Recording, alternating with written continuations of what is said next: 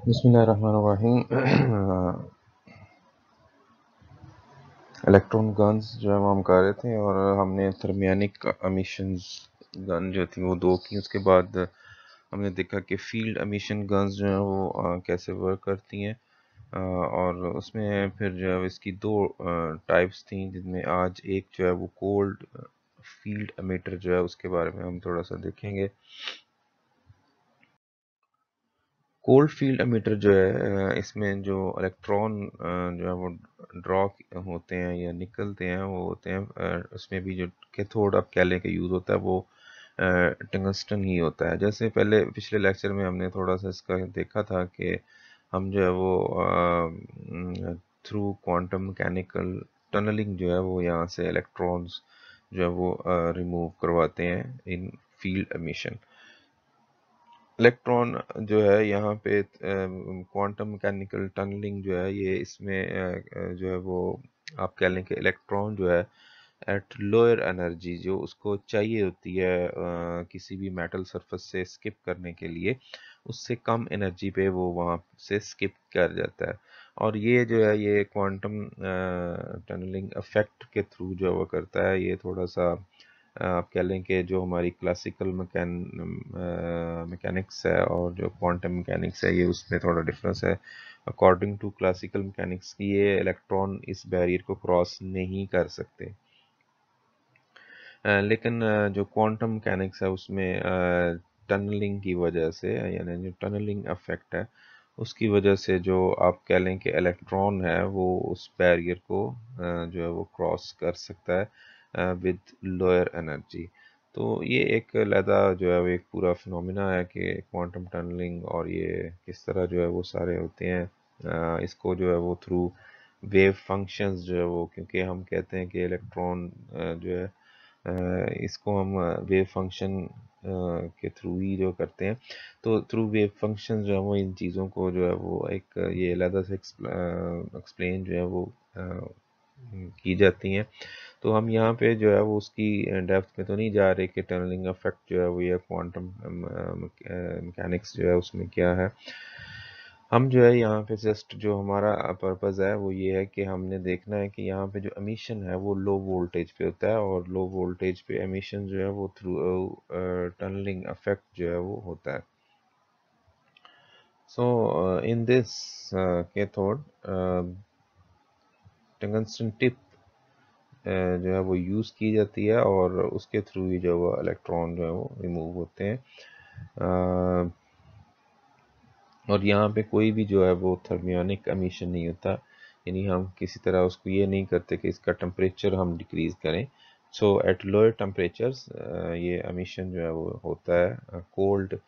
Field emission हम इसको इसीलिए कहते हैं कि यहाँ पे टेम्परेचर जो है वो नहीं होता, ज़्यादा नहीं होता। The emitter lies solely on electric field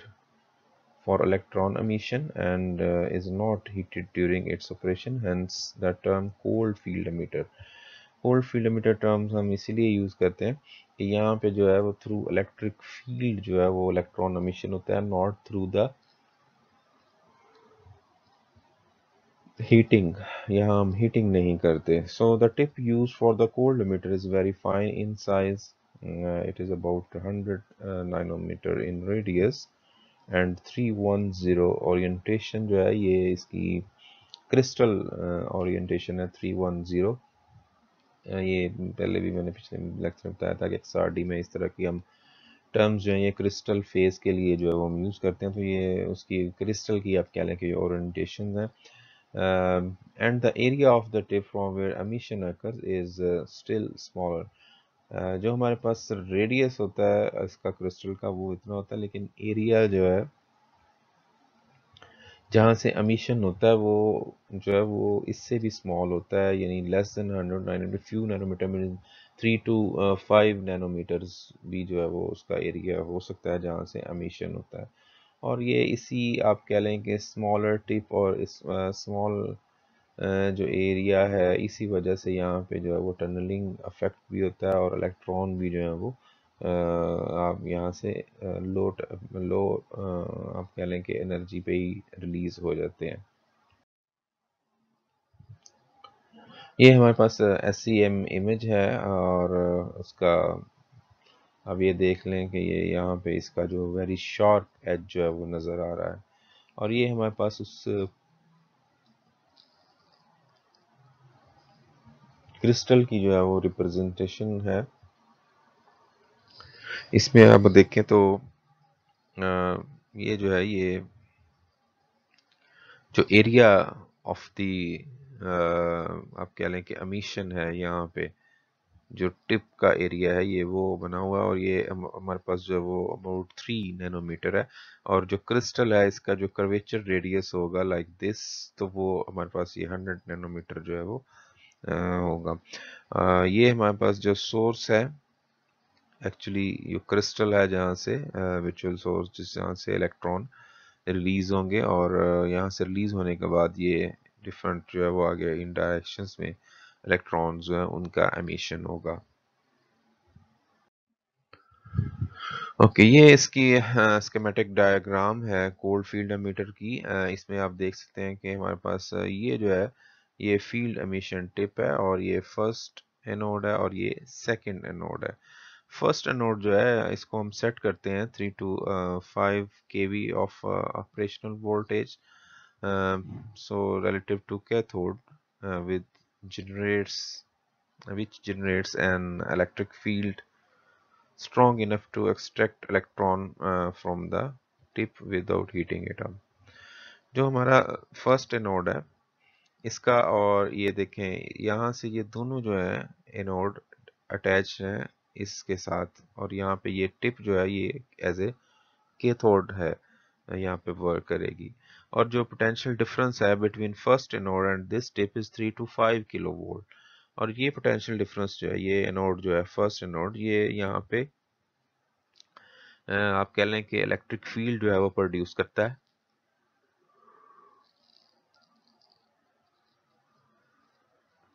sorry, इस पे सॉरी इलेक्ट्रिक फील्ड जो है वो जनरेट करता है, और इसका जो आप कह लें कि प्राइमरी फंक्शन है वो यही है कि इसने इलेक्ट्रिक फील्ड इतनी प्रोड्यूस करनी है कि इलेक्ट्रॉन जो है वो इस टिप से जो है वो एक्सट्रैक्ट हो जाए। After extracting the electron, the जो सेकंड हमारे पास एनोड है, it will accelerate these electrons, कि ये जो है हमारे पास second node used to produce required acceleration of electrons between cathode and anode। यानी ये जो कैथोड और एनोड में यहाँ इस एरिया में जो इलेक्ट्रॉन एक्सट्रैक्ट होंगे, ये जो है वो इनको एक्सेलरेट करेगा, और इसको जो है वो हम वी नॉट, या ये जो वी ज़ीरो आप कह लें, ये जो है ये इसका एक्सेलेटिंग वोल्टेज होंगे, और ये इसकी एक्सट्रैक्टिंग वोल्टेज होंगे जिसमें इलेक्ट्रॉन जस्ट एक्सट्रैक्ट होंगे। Total emission current produced in the order of 5 micro ampere, which is quite small compared to that produced in tungsten filament। यहाँ पे जो बी emission current जो produce होता है after the emission of electrons, वो just आप कह लें 5 माइक्रो एम्पियर्स है, जो कि अगर हम इसको कंपेयर करें जो टंगस्टन फिलामेंट गन हमने देखी थी वहाँ पे, वो थर्मियोनिक एमिशन के थ्रू जो है वो 200 माइक्रो एम्पियर जो है वो करंट प्रोड्यूस होता है। However, due to its small source size and its stability, to focus the beam into a small area,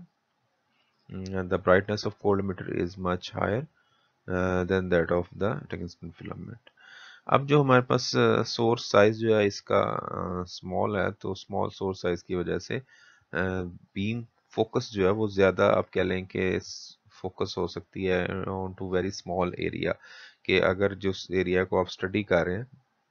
sample के, उसमें उसकी फोकस जो है वो ज़्यादा होगा अगर आपका सोर्स साइज जो है वो कम होगा। तो ये जो हमारे पास इसकी जो ब्राइटनेस है वो आप कह लेंगे 2000 times higher than that of the tungsten filament, और ये just because of small source size. Okay. The higher the temperature of emitting cathode, the larger is resulting energy spread। Energy spread जो हमारे पास है ये जितना आपका कह लें कि टेम्परेचर ज़्यादा होगा, कैथोड का, जहाँ से इलेक्ट्रॉन एमिट कर रहे हैं, उतना आपका एनर्जी स्प्रेड जो है वो भी ज़्यादा होगा।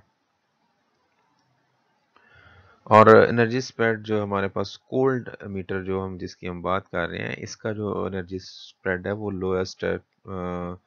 Lowest of all the guns, जितनी भी हमारे पास गन्स हैं। और इसकी वजह क्या है, क्योंकि ये ड्यूरिंग द ऑपरेशन या during the emission of electrons इसको हम हीट नहीं करते, इसलिए इसका एनर्जी स्प्रेड जो है वो सबसे स्मॉल है।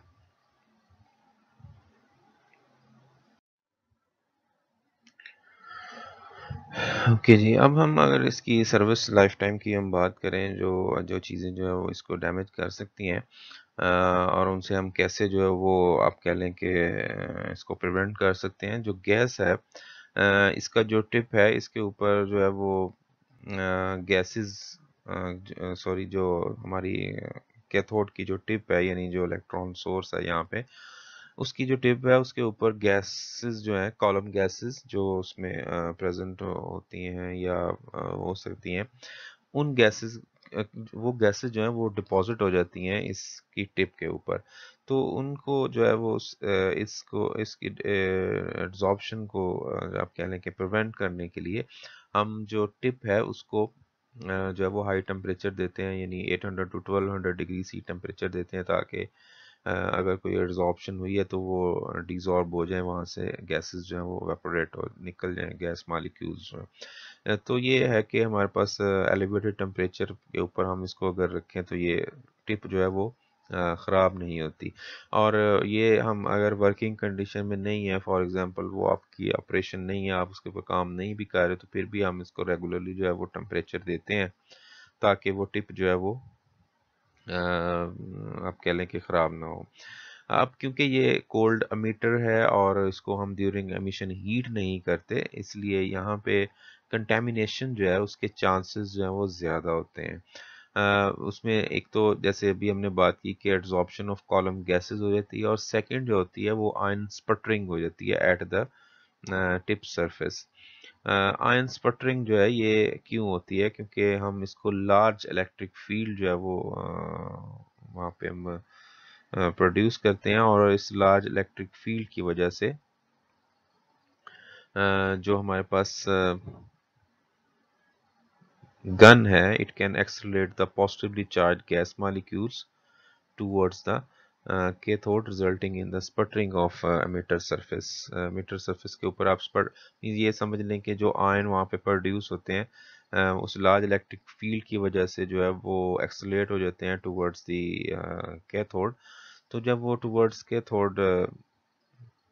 एक्सेलरेट होते हैं, तो वो जो है वो उसके ऊपर जाके जो मुझे टिप के ऊपर जो है वो डिपॉजिट हो जाते हैं, ये स्पटरिंग उनकी जो है वो होती है। So this damage the surface of the emitter and change its geometry। यानी अगर आयन स्पटरिंग अगर होगी आपकी टिप के ऊपर, तो उससे जो है वो उसकी सरफेस भी डैमेज होगी, और उसकी जो ज्योमेट्री जो हम कह रहे थे 310 हमने रखी होती है, उसकी स्पेसिफिक एक जो है वो डायमेंशंस रखी होती हैं, ओरिएंटेशंस सॉरी जो है वो रखी होती हैं, वो ओरिएंटेशंस अगर उसकी नहीं रहेंगी तो वो उसकी ज्योमेट्री में अगर चेंज आ जाएगा तो डेफिनेटली उसकी जो एफिशिएंसी है वो भी वो नहीं रहेगी।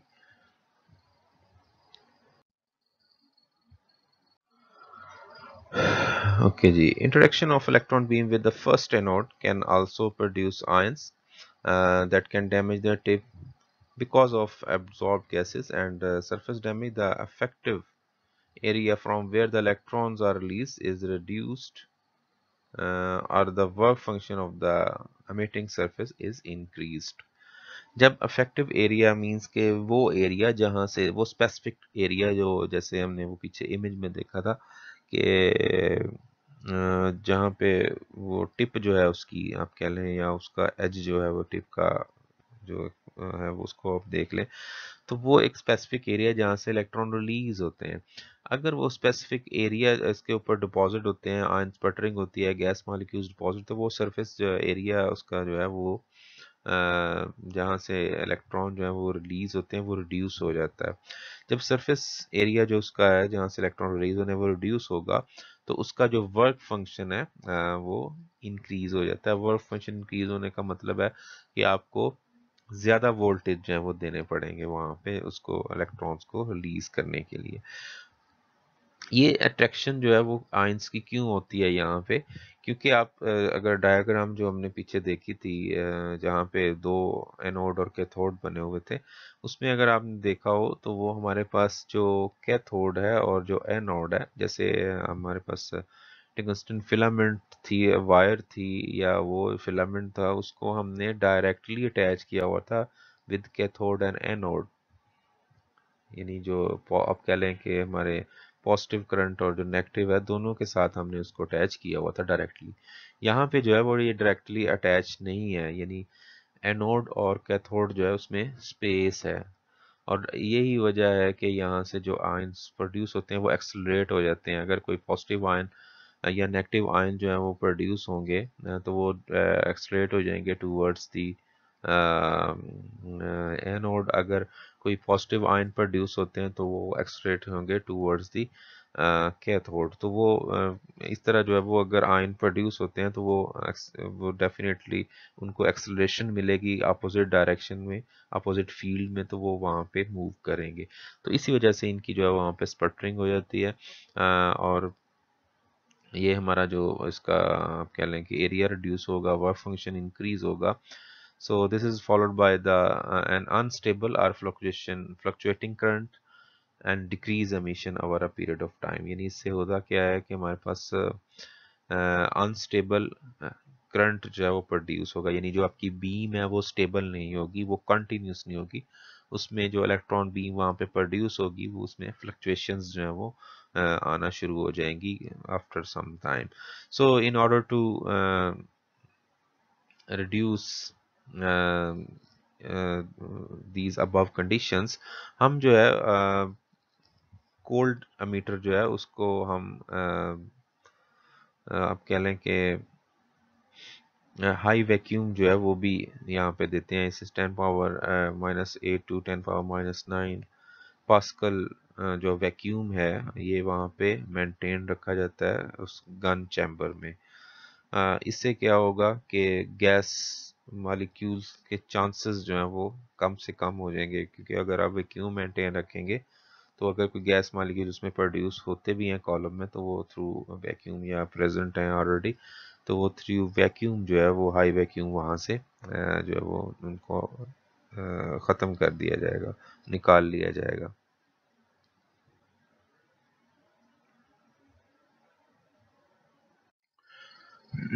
اوکے جی ہم جو ابھی کہہ رہے ہیں کہ ہم اس کو ہائی ویکیوم جو ہے وہ دیتے ہیں اور ہائی ویکیوم دینے کے باوجود جو ہے وہ کچھ مالیکیولز جو ہیں وہ اس ٹپ کے اوپر اٹیچ رہ جاتے ہیں. اب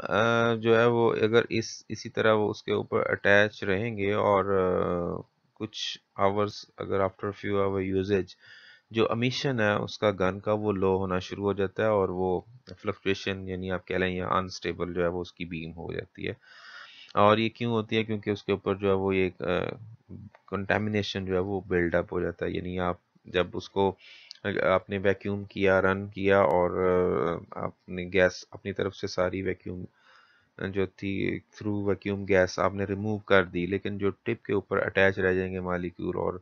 آفٹر فیو آورز جو ہے وہ کچھ جو پھر بھی چیمبر میں رہ جائیں گے وہ اگر وہ اس کے اوپر ڈپازٹ ہونا شروع ہو جائیں گے آہستہ آہستہ کیا ہوتا ہے یہ آفٹر فیو آورز جو ہے وہ کنٹامینیشن بلڈ اپ ہو جاتا ہے اور آپ کی بیم جو ہے وہ لو ہونا شروع ہو جاتی ہے امیشن جو ہے وہ کم ہو جاتا ہے.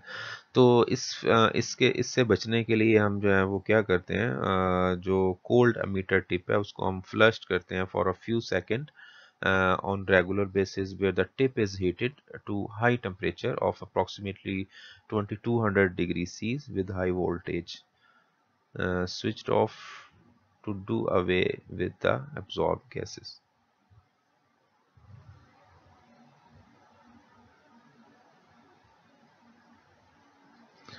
اب اس میں جو ہے وہ جو پہلے ہم نے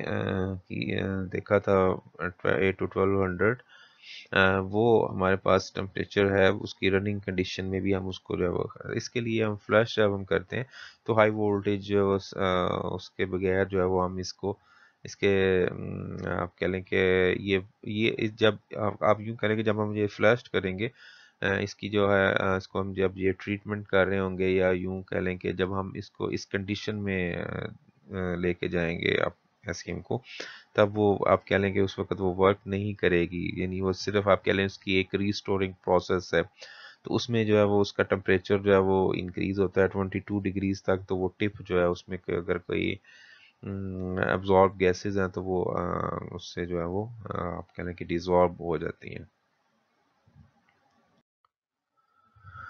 اوکے، یہ جو سارا پروسیس ہے یہ 10 سے 15 منٹ میں جو ہے وہ ہوتا ہے، اور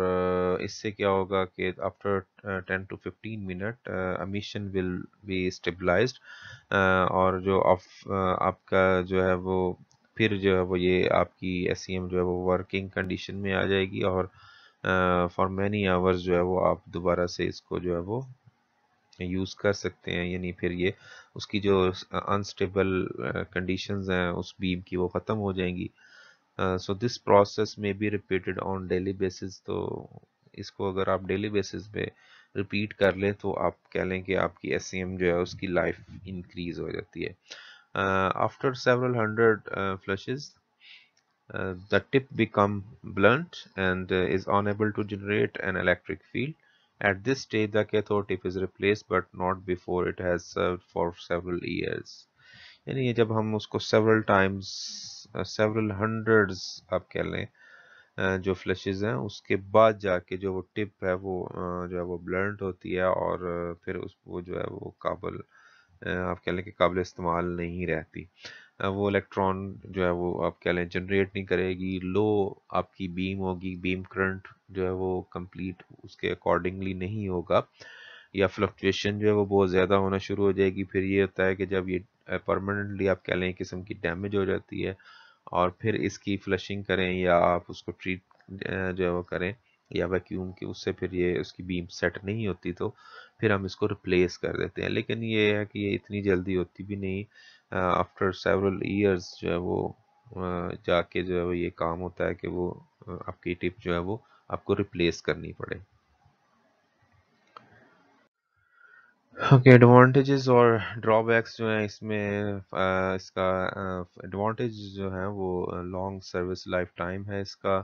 برائٹنس جو ہے اس کی ہائی ہے، انرجی اسپریڈ جو ہے وہ اسمال ہے due to love temperature operations, اور جو اس کا اسمال پراپ سائز ہے، پراپ سائز مینس کہ پہلے بھی بتایا تھا کہ جو بیم وہاں سے ریلیز ہوتی ہے اور جو سیمپل تک پہنچتی ہے، جو اس کو ہم پھر پراپ کرنٹ کہتے ہیں، تو وہ پراپ کرنٹ مینز ایکچولی یہ وہی الیکٹران بیم ہوتی ہے جو سیمپل سے انٹریکٹ کر رہی ہوتی ہے، اس کا سائز جو ہے وہ بھی اسمال ہوتا ہے، اور یہ کیوں ہوتا ہے؟ Due to restricted area of emission, جو ہمارے پاس ایریا آف امیشن جو ہے وہ کیونکہ ریسٹرکٹڈ ہوتا ہے، اسمال ہوتا ہے، اس لیے ہمارا جو پراپ سائز ہے وہ بھی اسمال ہوتا ہے، تو یہ ہمارے پاس جو ہے یہ آپ کہہ لیں کہ primary strengths of the cold field امیٹرز ہیں، یہ جو چیزیں ہیں، یعنی یہ آپ کہہ لیں اس وجہ سے آپ کے ریزلٹس جو ہیں وہ بہت اچھے آتے ہیں، آپ کی امیج کوالٹی بہت اچھی ہوگی، آپ کی ریزولیوشنز جو ہے وہ اچھی ہوگی، آپ کی میگنیفیکیشن کے بعد جو امیج آ رہے ہیں ان کے ریزلٹس اچھے ہوں گے۔ تو microscope fitted with cold field emitter are the equipment of the choice for high resolution microscopy. High brightness and low energy spread make it desirable electron source for low beam energy microscopy. آگے اس کے جو ڈرا backs ہیں یا ڈس advantage ہیں، it is not suitable for application that require the use of high beam current, یعنی اگر آپ کو بیم کرنٹ زیادہ چاہیے، آپ کی جو پراپ کرنٹ ہے وہ اگر آپ کو زیادہ چاہیے، آپ کو بیم جو ہے وہ اس کا سائز بڑا چاہیے، تو پھر یہ سوٹیبل نہیں ہے۔ دوسرا اس میں جو ویکیوم کنڈیشنز ہیں اس کا بھی جو ہے وہ پرابلم ہے کہ وہ ہمیں جو ہے وہ اسپیسیفک ویکیوم کنڈیشنز جو ہیں وہ آل دا ٹائم جو ہے وہ مینٹین کرنی پڑتی ہیں۔ Low degree of D میگنیفیکیشن of electron source required in cold emitters make them very sensitive to vibration and outside electromagnetic fields, complicating microscope design. D magnification जो है, जैसे हमने पहले जब इसका इंट्रोडक्शन किया था तो हमने कहा था कि डी मैग्निफिकेशन कम चाहिए होती है, क्योंकि जो हमारे पास क्रॉस ओवर है, यानी जो इलेक्ट्रॉन बीम यहाँ से निकलती है तो उससे सोर्स से, और निकलने के बाद वो जो है वो स्प्रेड होती है, और स्प्रेड जो है उसको हम फोकस जो है वो इसको करते हैं, या फोकस हम इलेक्ट्रोमैग्नेटिक लेंसेज के थ्रू जो है वो हम इसको फोकस करते हैं, और दोबारा से इसको जो है उसका साइज हम कंट्रोल करते हैं थ्रू अपर्चर्स एंड लेंसेज। तो वो जो हम इसको कंट्रोल करते हैं, वो हमने कहा था कि जो हमारे पास थर्मियोनिक एमिशन है, जिसमें सोर्स साइज जो है उसको बड़ा है, तो उसमें डी मैग्निफिकेशन भी ज़्यादा रिक्वायर्ड होती है। इसमें जो है क्योंकि सोर्स साइज ऑलरेडी हमारे पास स्मॉल है, बीम साइज उसका जो करंट है वो भी लो वोल्टेज है, तो वो हमारे पास जो डी मैग्निफिकेशन प्रोसेस है इसमें वो भी बहुत कम है, यानी लो डिग्री ऑफ डी मैग्निफिकेशन। अब जब डी मैग्निफिकेशन प्रोसेस कम होने का मतलब ये है कि आपके जो इलेक्ट्रॉन्स हैं वहाँ पे जो बीम है वो लो, आप कम अगर उसको लेंस चाहिए, तो अगर वो कम लेंसेज के साथ कंट्रोल करके आप उसकी डी मैग्निफिकेशन कर रहे हैं, तो वहाँ उनकी लो एनर्जी की वजह से उनकी सेंसिटिविटी भी जो है वो हाई है, यानी वो सेंसिटिव होंगे to the electric and magnetic field. तो अगर कोई भी इलेक्ट्रोमैग्नेटिक फील्ड इनसाइड जो है आउटसाइड दी अगर आपके एसईएम भी है, तो वो भी उस बीम को जो है वो अफेक्ट कर सकती है, एक इसमें ये प्रॉब्लम है। तो इसके लिए हमें फिर जो है वो देखना पड़ता है कि इस तरह का कोई इफेक्ट जो है वो हमारा जो इलेक्ट्रॉन सोर्स है उसके तक उस तक जो है वो ना पहुंच रहा हो। तो ये इसके जो थे वो कुछ ड्रॉबैक्स थे। और इसके बाद हमारे पास जो नेक्स्ट एक जो है वो गन और है, उसके बारे में हम जो है वो फिर बाद में डिस्कस करेंगे।